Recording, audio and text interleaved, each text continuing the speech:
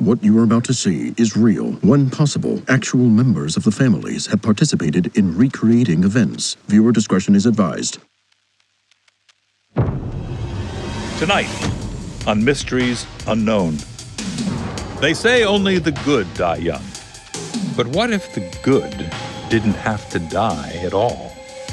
The legend of the Fountain of Youth has tantalized explorers throughout history. And it was no different for Dr. Burton Northrup, a disgraced archaeologist and known occultist, who traveled to the Andes Mountains in hopes of finding Paramo, a city shrouded in fog and myth, a legend of people who never grew old. Be warned, what he found may shock you.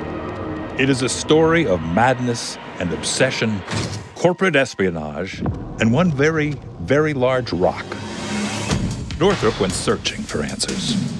But the more he dug, the more he found himself buried in mysteries unknown.